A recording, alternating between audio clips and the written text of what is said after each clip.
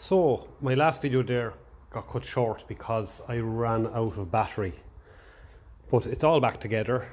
There's no leak in the water pump, there's no leak in the thermostat housing.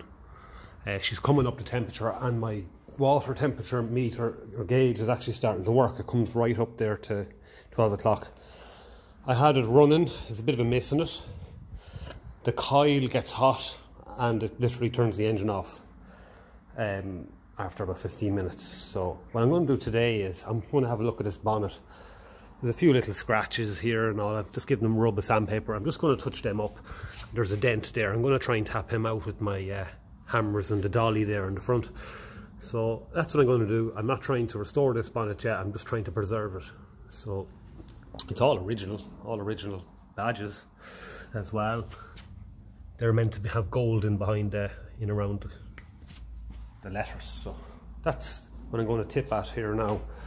Anywhere in there and stuff, I want to just clean it up with a sandpaper, maybe in a pick, a metal pick, and just even put down some clear varnish in it just to stop any more rust. Mind you, it's not very bad at all, it's only surface rust.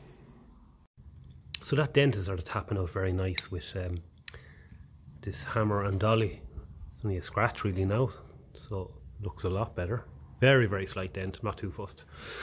So the plan is now just to give everything a good clean in here.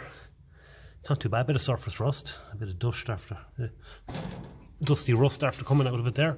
So I'm going to blow out all of that, and I'm going to have a think about what I'm going to do in behind it, maybe a spray of diesel and oil or something just to preserve it. It's actually really good condition, just slight little bits of surface rust. The rest of it's so dry and so clean as far as rust goes. All of these wing nuts and everything are all factory fitted. So a little quick clean, and maybe I don't want to spray too much oil based stuff on it because I will probably sand it down and paint it at some point. But that's something that does need a little bit of attention just to preserve it. So what I did was I turned the bonnet upside down, and anywhere there was joins between panels I sanded and I wire brushed them down, and with a bit of surface rust here and there, but in general it's very structurally strong. The dent on the front, at the bottom of the grill there, is only a scratch now, and I have one on the side there that I'm slowly tapping out, taking my time. And I went over it then with an oily rag and a bit of paint, and anywhere that, like this was the colour of pure rust because I had sanded it back, little scratch.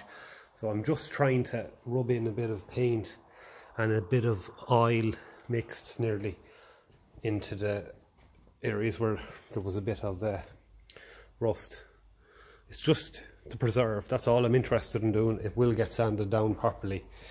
It's just the winters here can be a bit damp, so I'm happy now that that should withstand a bit of moisture. In general, it's completely original. Couldn't believe the condition of everything underneath it. All the nuts, bolts, everything are in place. No signs of welding or repair. So just a small little job, but one that's going to make a difference hopefully in the long term.